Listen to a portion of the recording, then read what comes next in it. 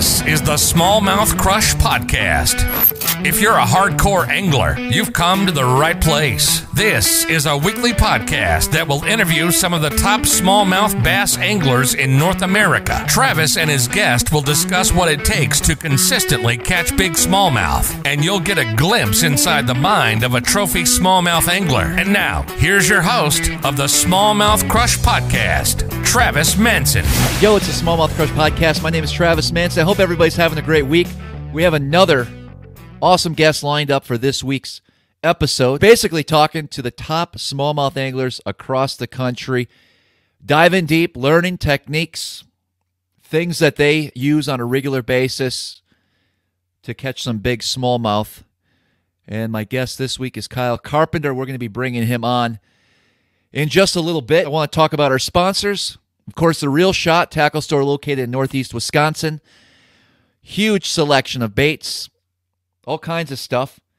Websites, therealshot.com. You can find that information in the show notes.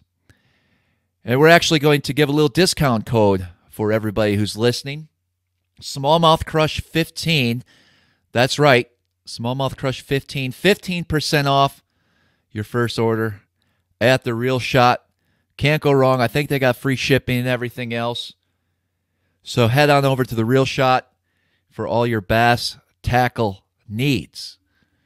I think we got Kyle now. He just joined us. I'm going to bring him on. There he is. What's up, Travis? What's going on? So Kyle and I go back quite a ways. I tried to sell my first bass boat back in the day. Yeah. That thing was nice. I made sure to have him come over and look at it in the dark. What happened? That thing was a pile of shit. Well, yeah, at that time I didn't quite understand that you can't run in fiberglass boats over rocks and stuff like that, you know. They leave a mark. Yeah. It had a few marks. That thing was awesome. It was, what was it, red and gold, right? Red and black. Red and black. The gold one was after that one. Oh, yeah, that's right. I remember. One of the nastiest colored bass boats you could ever own. That thing was ugly. It was ugly.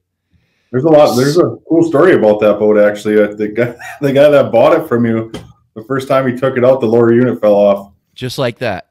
Yeah. First time he had it out on the water in Shawnee Lake, he threw it up on plane, shut down, and the lower unit fell right off. Wow. What can I say? What can you say at this point? So, Kyle, you live in Green Bay or from the Green Bay, Wisconsin area, so you fish big bodies of water, a lot of inland lakes, of course, the Great Lakes, Bay of Green Bay. You've been fishing smallmouth forever. You do pretty well in local tournaments across the region, and you got a lot going on now. I know you actually work for The Real Shot or one of their affiliate businesses. I don't know what you would call it. You want to talk about your background, where you came from, what's your plans, what you're doing now, and then we'll get into how you consistently catch some of these big smallmouth. Yeah, I'm from the Green Bay area. Grew up in Oneida, a little town right outside of Green Bay. I went to high school in another little town outside of Green Bay in Seymour, Wisconsin.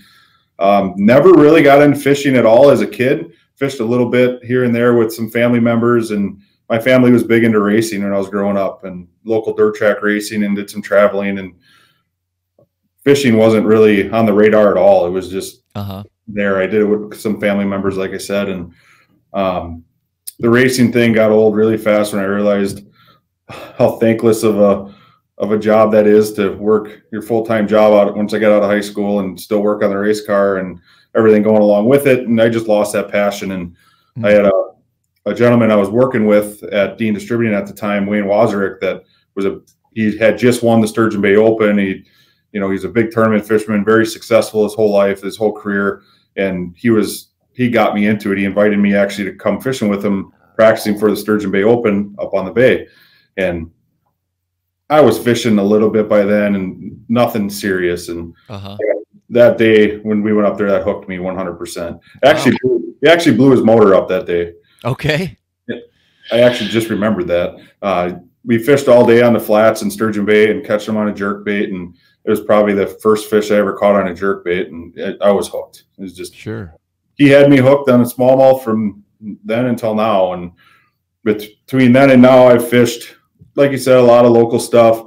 Made a couple state teams for Wisconsin. You know, the traveling tournament game was never really my thing. I like the bodies of water that I live right next to, and that's Green Bay. So I don't see a reason to travel around the country as much. But, you know, as I get older and more established now, I'm getting that desire back a little more to travel around and fish some more bigger tournaments. Sure. So now you're actually working at the Real Shot. What are your responsibilities there? So I actually work for Fix Media, which owns the Real Shot is the mother company to Fix Media, Head-to-Head Fishing. So I'm the brand manager for Head-to-Head Fishing and Fix Media. Gotcha. Tournament director for all the events, do all the planning, basically everything that goes behind the scenes of tournament fishing is what I do for Head-to-Head Fishing. Not just myself. We have a big support staff here that helps me out, but that's what I do full time now. I left my job in March of 2020 and came on board here and been doing this full time. Sure. March will be a year. So Head-to-Head Fishing, that's a whole new concept that if people are interested, they can just head over to, what is it, headtoheadfishing.com? H2Hfishing.com. Yep. Everything is on there. This isn't smallmouth related, but check out the Walleye League. Anybody that knows bass fishing knows about the Bass Nation. We basically took the Bass Nation's format and plan and brought it into the walleye world. So we're growing grassroots, ground up type opportunity for anglers. So check that out. It's called the Walleye League. You can see that on our website as well. And now you run your own tournament organization as well. Want to talk about that? Yeah, Brent DeCalvi and myself own Wisco Bass Single Series. We started it in 2019. This will be our third year. 2020 will be our third year. It's been very, very successful here in Wisconsin. The last 2 years, we had 6 events each year. Our first year, we averaged 57 boats. Our second year, we averaged 97. So it was a great sophomore season for Wisco. That format, you fish alone. You know, it's up to yourself. Travis, you came and fished one on Sturgeon Bay, and I believe you were a bridesmaid in that event, weren't you? Yep, second place to a guest that we're going to have on the podcast later tonight, Gary. Yeah, that's a guy when you go to the Bay, you're going to expect him to get a check. So sure, it's tough to beat in the spring, year round out on the Bay. So, so yeah, Wisco Bass has been awesome. Gary's actually our angler of the year, and we're going to be taking advantage of the package that the Real Shot offers as our title sponsor. So what did he win with Angler of the Year? So he won a $6,000 package from the Real Shot to go fish next level. So after seeing the schedule come out for the Opens recently, he's going to be fishing the Bass Opens in 2021. Yes, he is. I'm a student. I haven't confirmed that with Gary yet. We have to sit down and talk about what he's going to do and what direction he's going to go. But yeah, he won us up to a $6,000 package. He should stick to the Centrals to help him with the Opens and whatever level he wants to fish. Sure. No, that's awesome. Well, I'm guessing you're going to see him next. Probably. I'm sure we'll run into each other. I actually fished a tournament with him so it's a funny story. Kyle and I fished a small Wednesday nighter every time I come back in the spring. And we won a tournament a couple years ago, and then that same tournament the following year, you couldn't fish for some reason. I ended up fishing with Gary, and we won that one too. So it's actually, I enjoy those little weekend things. And you mentioned you don't travel too much. You fish local events. I'm sure you fish a lot of events on Sturgeon Bay and Lake Michigan. I know you also really love Bay to Knock and the northern stretches of Lake Michigan as well. And, of course, a lot of inland lakes in northern Wisconsin that you explore. Tell me, what do you think is, as far as techniques go, if you could just pick one technique or one pattern for smallmouth bass, what would be your favorite way to target those fish? My favorite way, or one I had to fish with the rest of my life? Favorite way. We'll get to that one. We'll get to that question. Hands down, my favorite way to catch smallmouth is on Alabama Rig. Really? There's so much controversy around it that I just love it. I love pulling into a crowd and just chucking a chandelier and turning heads. It's something Gary and I have done to a lot of people, and we've had it done to us with other baits. So, to be able to have that bait dialed in to the point where there's nobody else around catching fish on it, and we're stroking them is a great feeling. So I certainly want to circle back later in this podcast and talk about the Alabama rig, because it is a bait that's thrown quite a bit. It's a bait that's overfished in a lot of places, or overused, I believe, but still effective. Overused but underutilized. It seems like you have a few secrets you'll be able to share with the audience when it comes to A-rig fishing. So I definitely want to get into that. So your favorite pattern is throwing the A-rig. Is this a situation where you're throwing the A-rig pretty much year-round? Is there better times in the year when you're throwing it? What are your experiences with that? It's year-round. You can catch them on a 38 degrees, roughly, is the coldest I've ever caught one in the fall. Spring, as soon as the ice is gone, it's on the deck. If I'm fishing for smallmouth, it's there. When the fish are deep, they eat it. When they're shallow, they eat it. It's a good search tool. Sometimes you'll just get them to run through it where they won't eat it, but you locate them. You know, sure. Now with live scope and everything else coming out, just like Garmin live scope, it's such a great way to find fish, to just search for them. Mm-hmm. There's days I throw it in practice without any hooks on it, just to see the fish come up and run through it. Sure. Now, so fishing in Northeast Wisconsin, where would you say your favorite place to fish is? Is it an inland lake? Is it a large body of water? My favorite is Door County. Okay. If I'm going to go and I have time and the weather's permitting, I'm going to go to Door County. There is a lot of great inland lakes in Wisconsin that have giant smallmouth in them. Most of them are with, a couple hour drive from Green Bay. So like I said, if I got time and I'm going and just for fun fishing, it's going to be on the bay somewhere, be it, West Shore, East Shore, Lake Michigan side, somewhere on the bay system. Sure. What is your strengths when it comes to smallmouth fishing? Like, you love throwing an A-rig, but do you have a particular bait that you have pretty much dialed in? And maybe it is the A-rig. I don't want to answer that for you, but right. When you know you're going to be able to fish this technique, you get excited, you think you could put some good fish in the boat. What technique is that? It's dragging tubes. Okay. Two baits for smallmouth is not a secret at all. For me to sit here and tell you I got to figure it out, nobody else does, is not true, because everybody has them figured out at times. That's just a bait that, again, everybody throws, but I don't think people are willing to change the way you need to throw it at times. Okay. Some days you need to drop shot it. Sure. Some days you're not just dragging it on the bottom, you need to swim it. There's so many different presentations you can do with a tube jig that a lot of guys just don't do. So what does a typical tube arsenal look like in your boat? Do you have a variety of colors? Do you stick to just a handful? Is there different sizes? Can you break us down the breakdown of your tube box, if you will? So I carry two different boxes. One is green pumpkin box, one is dark melon box. They're pretty much shades of them two colors, different flecks, different darker, lighter. Pretty much they're them colors. The base is that color. Some might be a little like black I put in with the green pumpkin box. Something like a smoke is in with that box. I only really carry two different sizes, and that's a 2 3/4 and a 3-inch slender tube. I call everything a hot dog. I don't throw big tubes. I don't even know if I own a tube that I would consider a smallmouth type tube anymore that is not 2 3/4 or 3-inch. Flipping is different. I got flipping tubes, but sure. For smallmouth presentations, I do not carry any big tubes at all anymore. Mm-hmm. And why is that?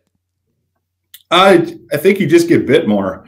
There's some places, there's some bodies of water where throwing a 3.5 or a 4-inch tube is effective, but most of the tournaments I fish, the fish are, if there's big fish there, you're going to catch them on that 2 3/4. I feel they don't get snagged up as much. I can feel better with it depending on what weight I put into it. I guess it's just more comfort, and I don't like carrying a whole lot of stuff either. So sure. As far as tube heads, then what's your typical setup to rig these tubes? Is it just a standard lead insert? 3/8 ounce up to 3/8. I don't very rarely will I throw anything over 3/8. I did start to play with some of the bigger 3/4 1 ounce tubes this year, and had some success. And it's a struggle to try and find one that's small enough to fit in that small tube. Sure. just because I'm going to a heavier head doesn't mean I want a bigger tube. So right. I finally found a hook that works for me to get into that smaller head. And actually this fall up on an inland lake in Wisconsin, we had a lot of fun fishing with 3/4 and 1 ounce tubes in 35 feet of water. And the only reason I went to that is because the fish they wanted it stuck to the bottom, and it took so long for a 1/4 ounce or 3/8 to get to the bottom. Or I was just impatient. Basically, I wanted to get down there and be able to leave it there. Yep, absolutely. As far as your rod and reel setup when you're throwing the tube, can you walk us through that setup as well as the line? So I use, unfortunately, I got hooked into the NRX game. Them rods are unbelievable. I have no ties to G Loomis at all whatsoever, and them rods are phenomenal. I use the 872, I believe it is. It's 7.3 medium extra fast. The extra length of it helps with lighter tubes to be able to cast farther. Some people are dead set on the 7 foot, and I like the 7.3 just because of that extra little length, and the rod still has enough backbone to get them fish on a long cast where you're still going to get a hook into them. Reels, I just actually waiting for the Vanfords to come in. I use a 3,000 size Shimano CI4 up until this year. Typically it's 10 to 10 pound braid to a 10 pound leader. Yep. If I'm in places that have a lot of zebra mussels and stuff like that, if I'm fishing ultra clear water, I'll drop down to 8, but I very rarely go anything lower than 8. Sure. Just in my mind, I don't want to, if I do run over a zebra mussel with a 6, it's going to break. I mean, so that's where I'm comfortable. 10 to 10 is pretty much all the time on a tube or anything on bottom contact, as far as spinning tackle. Sure. No, I agree with everything you said there. If you can get away with a little heavier line, I know I use a lot of 8-pound leader, fluorocarbon leader with baits, but I found if you're dragging something like a tube on the bottom consistently, even 8 sometimes just is a little too light. You know, you go to set a hook and sometimes you get some break-offs because of how that tube was, buried in a bed of zebra mussels or whatever the case may be, and just having that little extra doesn't seem to affect your bites. At least that's what I've found. And, you and I were out this fall, and we were fishing rocks in deep, cold water, and I was using 15 liter that day. Sure, and yep. This time of year, that time of year, they don't care. They're eating, so they're going to eat it. They don't care if they see that line at all. They're eating what they think is a crayfish or whatever they think it is down there. So right. When you're throwing a tube, I know you mentioned there's a lot of different retrieves. I assume most of the time it's your standard drag and stop, pause type of retrieve. Do you ever utilize a term that a lot of northern anglers use when they're fishing a tube is more so drifting a tube, working, using the wind to your advantage over structure? Does that come into play often for you, or is it pretty much you're casting that tube where you want that tube to go and fishing it back to the boat? Weather conditions most of the time limit you to what you can do, especially in the big water on the bay. Most of the time I want to be casting into the wind, faced in, throwing into it, and working my bait back to me. There's times you just can't do that. You can, you're just not going to do it efficiently. So drifting a tube over some structure, definitely let out tons of line and just drag it over, the old school, 2 rods in hand. Each guy's got 2 rods, and you're got a quarter mile of line out. Sometimes it feels like when you set the hook, you don't even know if it's a fish or a garbage bag you're dragging behind it. You got so much line out. So there's times where you have to do that, and there's times you have to get your bait away from the boat to get bit, especially on the bay now. I mean, Sturgeon Bay has changed so much in the last year and a half, 2 years, that you have to get your bait away from the boat now. If you see a bass in Door County, physically see it outside of the spawn, you're not catching that fish. Really? You're not sight fishing that indoor county anymore. They're too smart, too much pressure. So you have to be able to do different things. I have a mold that I modified. I took an 1/8 ounce tube jig, and I actually filled half of that mold in. So I just think in my head, it's like 16th-ish size weight, where when you drop a tube, it takes forever for it to get to the bottom, but it never sticks to the bottom either. So that bait is kind of like a goby, where it just hovers off the bottom. And then I'll up my line as well. In that situation, I'll up my line size, so I'm not dragging that bait on the bottom, but I'm also not not letting it hit the bottom, if that makes any sense. Yeah, I can see that. Sure, sure. Well, it sounds like you got the tube technique dialed in. I know you catch a lot of fish on that. As far as areas of improvement for a smallmouth angler like yourself, what are some techniques that you don't utilize but you think you should? Maybe a weakness, things like that. Is there anything that you can think of along those lines where, hey, I need to get better at this technique because I know it's effective, I just don't do it enough?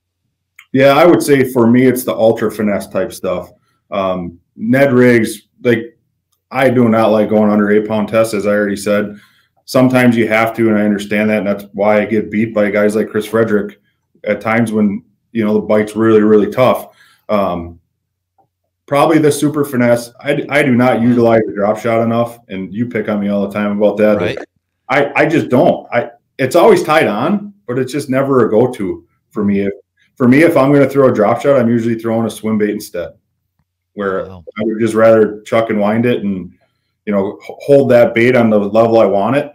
Like I said, Door County's different now. You know, sure. Up where you're fishing on some of the lakes up there in Ontario, where if you see a fish, you can catch it. Even if you get over the top of fish in 20 feet of water in Door County, you can't drop onto them anymore. Wow. The fish are just too smart. There's times of the year you can. The drop shot definitely fell out of my arsenal in the last 4 or 5 years. I use it certain times of the year, bed fishing, obviously. There's lakes that I used to do really, really well, drop shotting a 5-inch Senko on weed lines. All them weeds are gone. So on them lakes, so that scenario is gone for me. I don't even use it anymore, really. Sure. Man, that's interesting how things change. Yeah, your ultra finesse type stuff. Like I said, Ned rigs and anything in that really, really light head. I'm just not that. Well, let's talk a little bit more about the A-rig. I'm excited to learn how you actually use that bait. You know, A-rig's been around for a number of years now. It's very effective. There's a lot of standard ways and there's some modifications. So, you know, without giving up a whole lot, but enough that we can get a little bit of information, because I know you dominate that bait. Can you walk us through, you know, let's say pre-spawn through the whole cycle, and if you change the way you fish an A-rig throughout the year? Let's start with the rod and reel and the line, and then let's get into the specific A-rig and what type of bait you use and where you throw that. Yeah. So my favorite, I've had a lot of different rods. I've gone from the giant swim bait rods to a flip and stick to a Dobbin 744 lighter, you know, medium heavy type rod. And I found myself, once I got shown this rod, Josh Credidio actually showed it to me, is a 7.7 X Pride is, in my opinion, hands down the best rod for an Alabama rig there is on the market. It's a heavy action type rod, but it still has that moderate bend where it can take up, because I come off the deck. When I set the hook with an A-rig, it's such reaction that I just can't hold myself back. So I need a rod that I'm not going to blow up whatever pound line I have on it, because I throw it on fluorocarbon. I do not throw it on braid ever anymore. Yep. That rod is awesome. I only use a 6.3-to-1 reel. I can always speed myself up, but what I found is with the higher speeds, I can't slow myself down. I can keep myself constant where I get into a rhythm, and then I end up finding myself speeding up and the bait rises too fast, or I can't keep it where I want it. Wow. So a low ratio, really, a 6.3 or 6.2. That's yeah, that's all I ever use. I don't use anything else for area. And I have two. Last year I went to the Tatula Elite. I was using a Tatula or a Daiwa Zillion prior to that, and this Tatula Elite is perfect. It holds the right amount of 20-pound fluoro. It's just an awesome rod. It's comfortable. It's light. It's casts really well. It's obviously an Alabama rig's heavy, so you can launch it. But being able to launch a bait and not have backlash with a bait that heavy is key, because you're going to lose a lot of baits if you're backlashing that line, and you're going to kink your lines up and end up ruining spools of line just by getting backlashes on your cast. So sure, the rod and the reel on an Alabama rig, a lot of people don't think of, because it's so heavy. You just be able to lob it out there. If you get any kind of backlash at all, you're going to wreck spools of line, and you can do it quicker. I throw all 20-pound fluorocarbon. I don't ever go up. I don't ever go down. I use 20-pound Invisics all the time. Seaguar Invisics all the time. Sure. the rod to me is the thing that makes it so easy to fish. There's a lot of guys that think, well, I can throw an Alabama rig kind of like a musky fisherman. I can throw it for about a half hour and then I'm tired. Once you have the right setup, it's just like reeling a spinnerbait. Honestly, that's once you have the right rod that can take that load off of your shoulders and your forearms while you're reeling it, it's just like reeling a spinnerbait. It's no different to me. Sure. Now, as far as the brand of a rig, Alabama rigs that you like, do you have a variety of different ones? Or are you sticking with just a handful? I have one that I use on tournament day, that I use specifically, that I love, that I know the bait, I know how to manipulate it, I know what I can do to get it to rise, what I can do to keep it on the bottom. I'm not going to tell you what that brand is because there's a million of them, and I spent a lot of money figuring out what one that is. Fair enough. But there is a lot of really good A-rigs out there now. Shane's bait, for example, is a great Alabama rig that you can manipulate that bait to do what you want. Hog Farmer makes a great one now.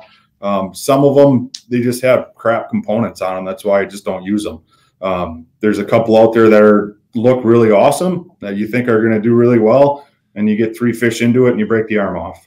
Sure. You know, it's just the one that I have figured out, the one that I'm comfortable with, that I use all the time. I carry 30 of them in my boat all the time.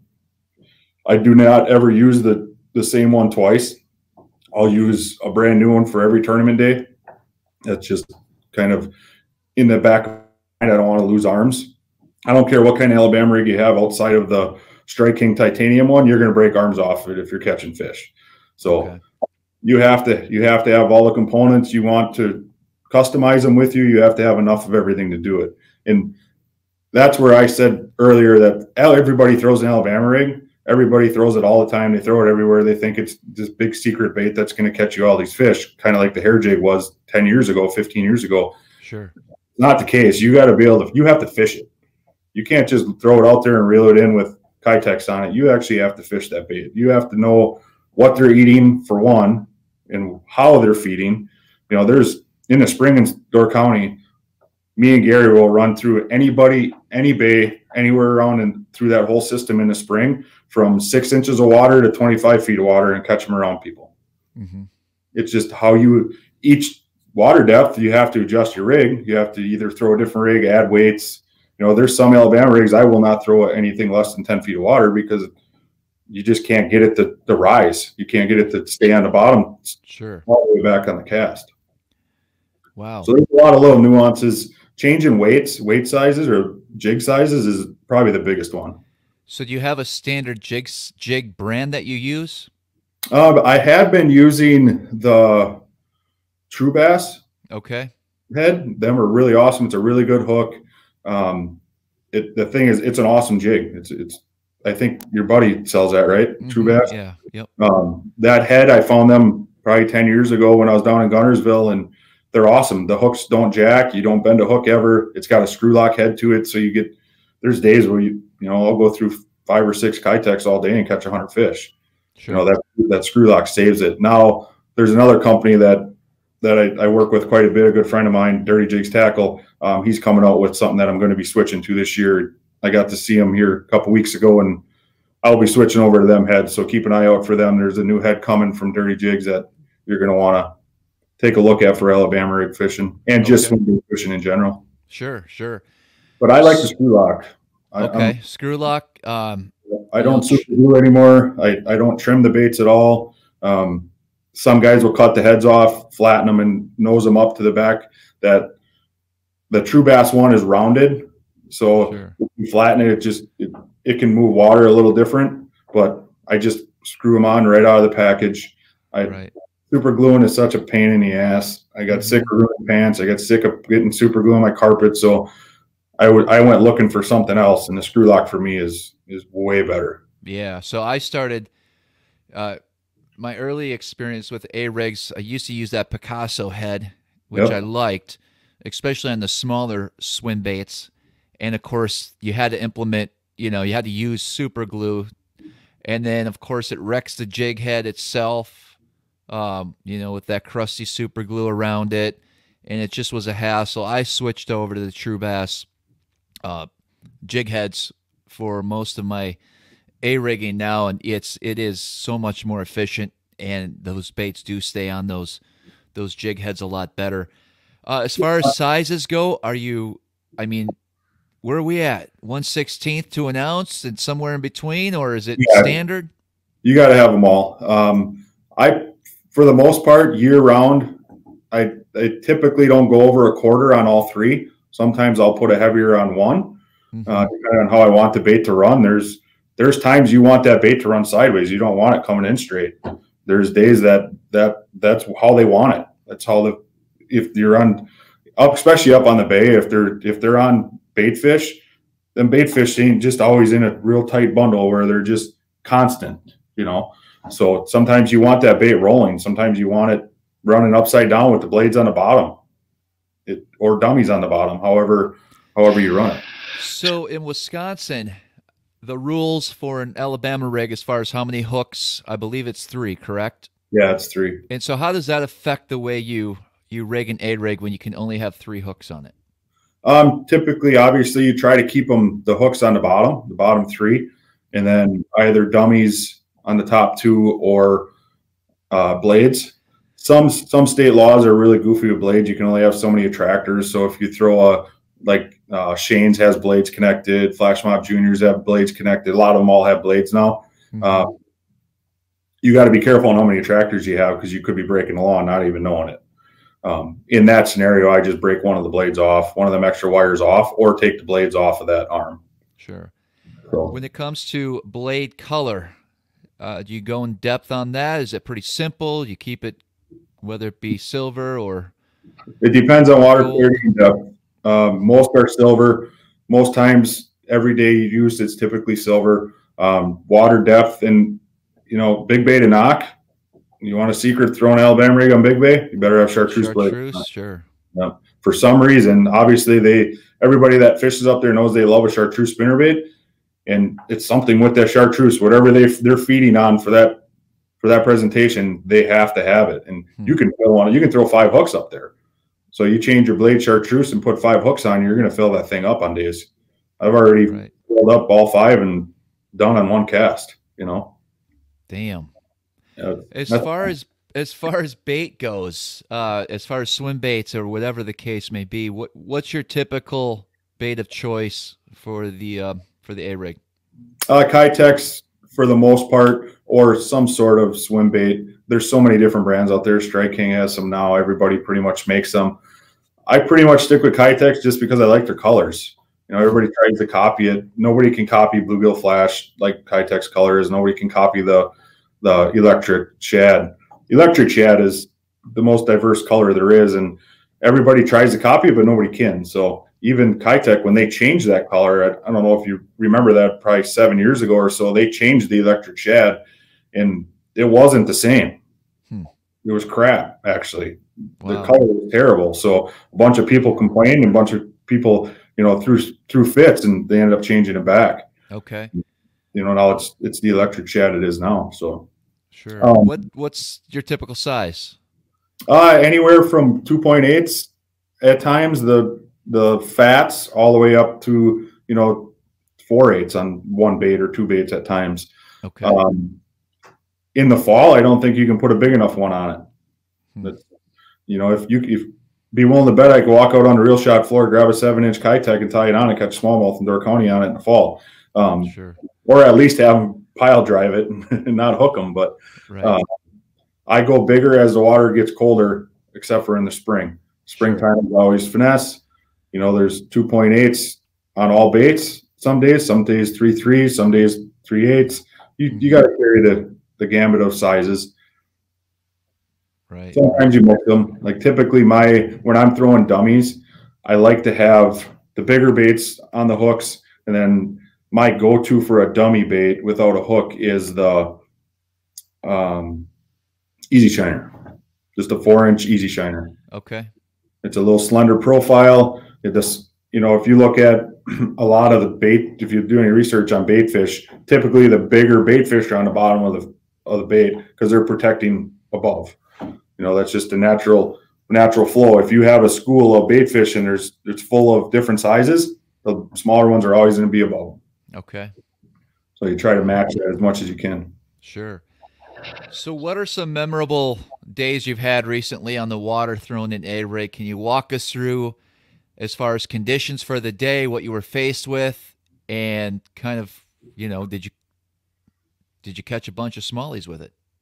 So this last year, I'm just thinking tournament wise, I fished with Gary. Gary and I fished a tournament, the Sturgeon Bay Bass tournament 2 years ago now, and we're on. That's the A-rig bite was just retarded. It was insane all over the place. Guys were catching them. Adam Rasmussen was just stroking them deep, 17, 18 feet, just putting on a clinic around 50, 60 boats where we get away from that crowd. I hate fishing in that crowd in Door County. At times you have to, but we just got out away from that crowd and we ended up finding the fish dirt shallow. And we caught them all in rigs. On day shallow? 6 inches.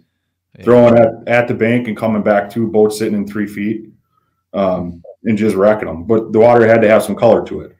So day one of that tournament, we ended up weighing 28 something, I think. And we were done fishing at 9:30. We just sat on the spot and just kind of sat there and bombed around a little bit. I probably only made 10 casts the rest of the day. And then on day two, at the end of day one, we ran through another area that I found a big schooling on Wednesday in practice. So we went through there and just kind of reeling real fast, just kind of looking for fish to show themselves. And I ended up catching one just under 6 that ended up being a decent call. So now I knew that school was in this other area. So day two, we went to where we fished day one. I think 9 o'clock we left there. We had 1 fish. Wow. And we were expecting to go do the same thing. The fish just changed. So we bailed, went to plan B. We weren't on plan B for 3 minutes. And he had a double. I had a double. Just the rest of that day was just unbelievable. And some anglers came through there. Actually, the Johnstons came through and they gave us some respect, and they did not come in on us. They seen us catching them every cast.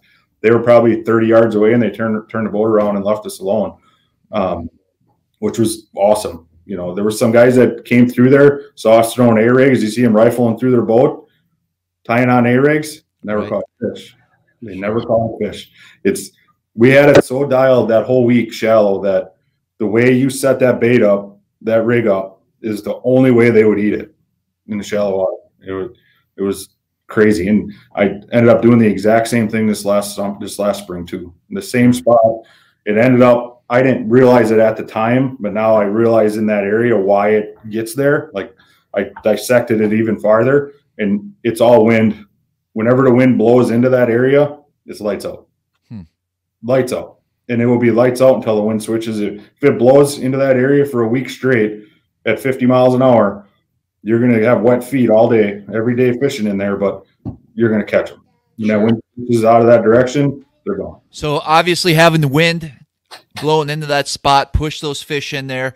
The A-rig was effective. Have you ever found, like, when it's dead calm, can you still catch them on the A-rig? Yep. Okay.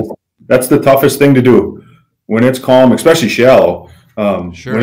When it's calm, shallow, it's not easy to catch them. They will eat it. You just have to downsize. You have to, most times in that situation, I go away from blades and go to dummies. Okay. And then change color. Whatever you're catching them on in the wind, it's typically the color needs a change. Wow. Sometimes you just got to use the same color, but dip the tails into a chartreuse or an orange. Sure. Okay, so if you had one color that you had to use most of the time, what let's say somebody's just getting into throwing an Alabama rig, or they want to try to catch a few smallmouth on this technique, what kind of suggestions could you give them as far as color choice? Electric shad.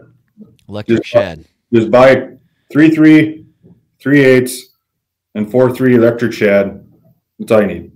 Gotcha. You can put a 1/4 ounce head on them and do everything you want to do. You're going to catch fish doing it. Adjusting the blade, adjusting the arms on the A-rig is probably one of the biggest things that changes them baits. If you want it to rise, you got to change where the arms are. If you want it to stay on the bottom, you have to change the arms.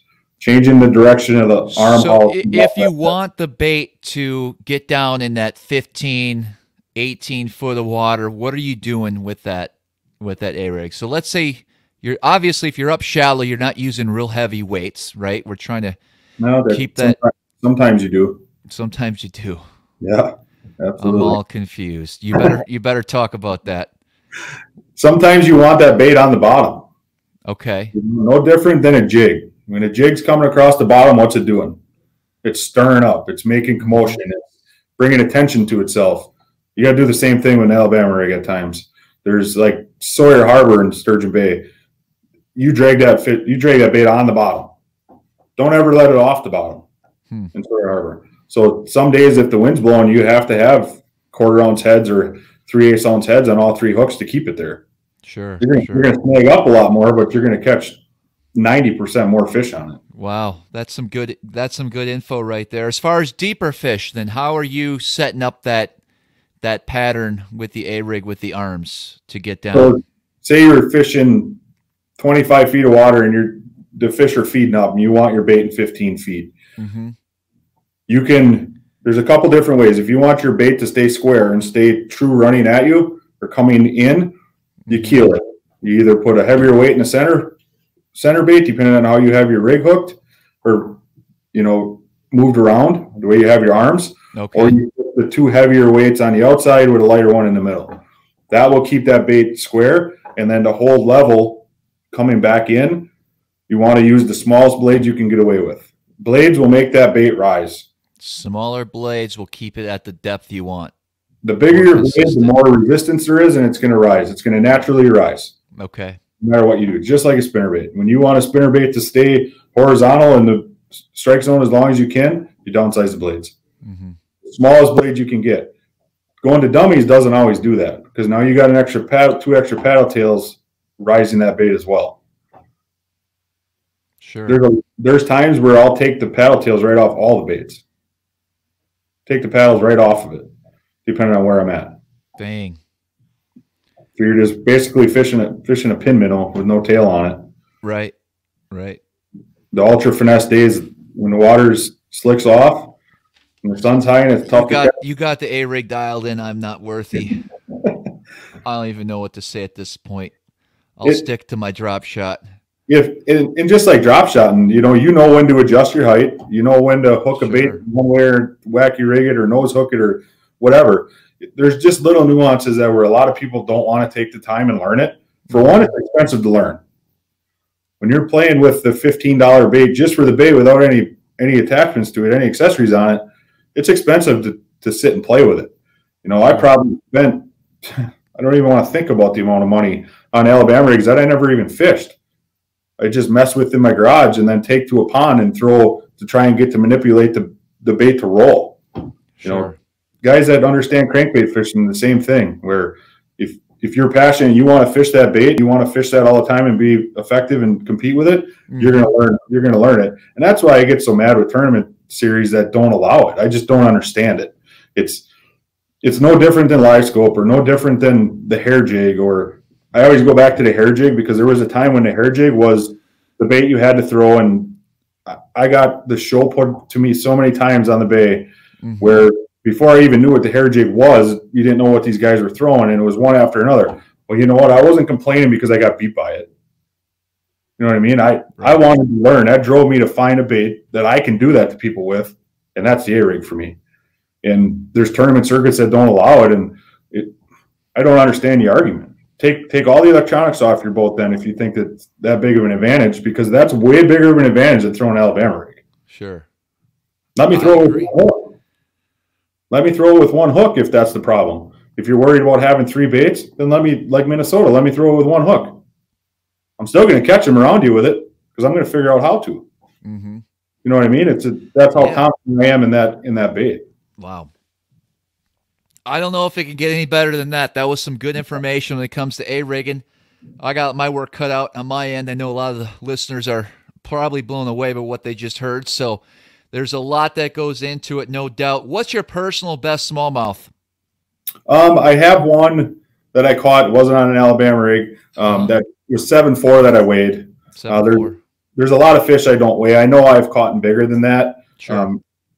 They're always in the spring, and spring in Door County, you just really don't want to advertise when you catch some because, you know, they usually just unhook them, look at them, take a quick picture, and let them go. Especially opening weekend up there. You just try not to advertise it too much, otherwise you got every boat around you, you know. So I know I've caught some over 8. I just never really put them on the scale. So sure. If you could use one bait for the rest of your life for a smallmouth, you had to choose, what bait would that be? The rest of my life, any condition, any body of water. That's all you get. You get one bait to catch smallmouth. What's it going to be? Kitech. A swim bait. A swim bait, yeah. Just really? Anybody, because you can take that to any body of water and catch them anywhere. You know, even in places where they're eating in grass. What size? Probably a 2.8. A 2.8. Yeah. And now we're going to one step further. So you can only use one bait. It's a Kitech, a 2.8. What's the color? Electric shad. Electric shad. Yeah, you can take it anywhere. Easy. I've said it multiple times. Electric shad is the bait that you can fish anywhere, high sky, cloudy, raining, doesn't matter. Interesting. Wow. So what do you think separates some of the top anglers in the country from others when it comes to smallmouth fishing? You know, what makes you so successful? What is it that these guys that consistently catch big smallmouth have in common? They live the addiction of smallmouth. Honestly, that's what I think. Smallmouth are just different. Catching largemouth is a lot of fun. I fish a lot of tournaments and we target largemouth if we have to. Smallmouth fishing is just different. Travis, you have it the worst of anybody in the country, I feel, with that smallmouth addiction. You want to catch the biggest one every time you go, and you don't even want to go to bodies of water where you can't catch big ones. Sure. Smallmouth do that to you. There's more places in this country and in this world where you can go catch a giant largemouth and you don't care. Right. That's true. I don't have any desire. You make a good point. You're right. You're right. I don't have any desire in my body whatsoever to catch a 10-pound largemouth. Sure. Zero.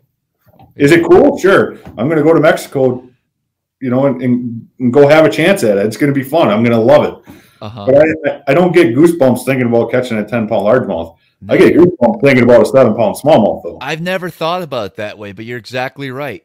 You live the addiction. That's what you do. And you are the perfect example of somebody that lives the addiction of smallmouth. I mean, who goes to Lake Ontario for a summer and guides? Right. Not a largemouth fisherman, I can tell you that. Because they're going to go to every other body of water around them and let somebody catch a small or a largemouth. Smallmouth fishermen are just different. We're wired different. We look at bodies of water different. We look at everything different through a different scope than largemouth fishermen. And that, like I said, I love catching largemouth, but I don't have that addiction to largemouth like I do to a smallmouth. Yeah, that makes sense. Awesome. Well, this was an awesome interview, Kyle. I appreciate you hanging out with us for the podcast here. How can people listening find out a little bit more about you and as far as social media and also the tournament organizations that you run? So my socials are, I'm just basically on Facebook. My Instagram, I think it's Kyle Bass, and I don't even know what it is, to be honest. If you look up Kyle Carpenter, I'm sure I'll pop up. Sure. As far as social medias for business, Wisco Bass, or WiscoBass.com, you'll see us on our website. You'll see Wisco Bass on Facebook, and then Wisco Bass 19 on Instagram. Head-to-head is H2H Fishing on YouTube, H2H Fishing on Instagram and Facebook, and then h2hfishing.com. Perfect. For as far as all the tournament organizations, I got a lot of them. Yeah, I got a lot of them. There's a lot of them that are. It's just busy. That sounds that way.